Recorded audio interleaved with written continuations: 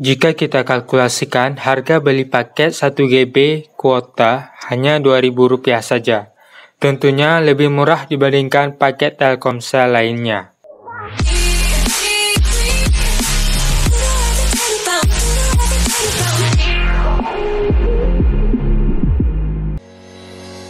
Halo guys, pada video kali ini saya akan membagikan sebuah tutorial cara membeli paket surprise deal 50 GB seharga Rp100.000.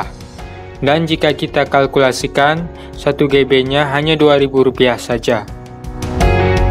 Promo ini jarang-jarang loh. Silahkan dicek di aplikasi My Telkomsel kalian. Jika belum punya aplikasinya, silahkan di-download melalui link di deskripsi. Mungkin akan timbul pertanyaan, kenapa ditulis unlimited? Padahal kuotanya tertulis di situ 50 GB. Maksudnya kuota 50 GB ini yang menjadi kuota utamanya, dan ketika kuota 50 GB habis, maka dalam bulan itu bisa saja internetnya tetap bisa jalan, namun dengan kecepatan yang lebih rendah dari sebelumnya. Begitu yang saya pahami. Baiklah, gak perlu basa-basi lagi. Berikut tutorialnya.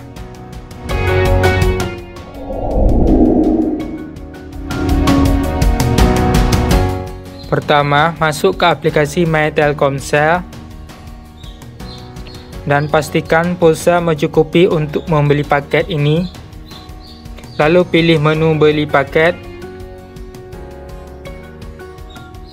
Scroll ke bawah. Di sini ada paket yang namanya surprise deal. Nah, di sini terdapat 3 jenis pilihan paket. Ada yang Rp100.000, Rp150.000, Rp450.000. Semua paket ini unlimited sekali beli untuk sebulan. Namun perbedaannya ada pada FUB-nya.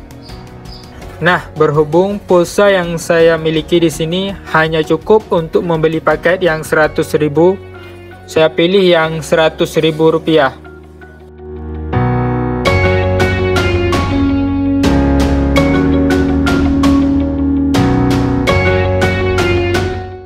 Lalu klik buy.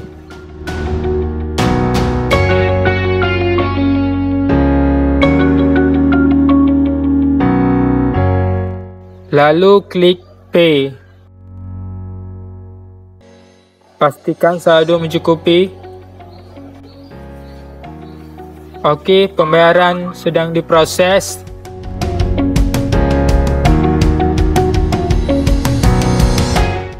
Sudah ada notifikasi SMS, coba kita cek.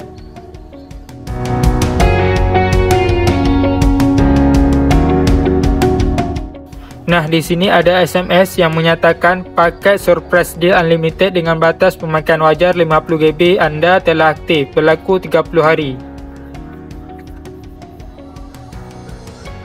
Sekarang coba kita cek lagi di aplikasi My Telkomsel.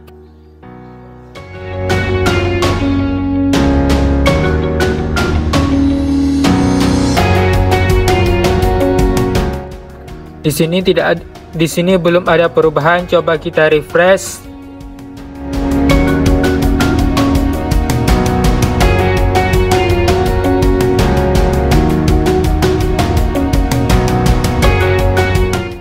Nah, di sini bisa dilihat pulsanya sudah terpotong Rp100.000 dan internetnya sudah bertambah.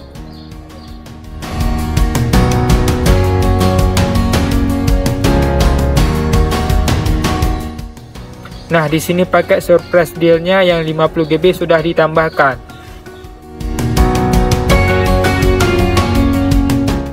Demikianlah video kali ini, semoga bisa bermanfaat, dan apabila ada pertanyaan tulis aja di kolom komentar. Sampai jumpa di video selanjutnya.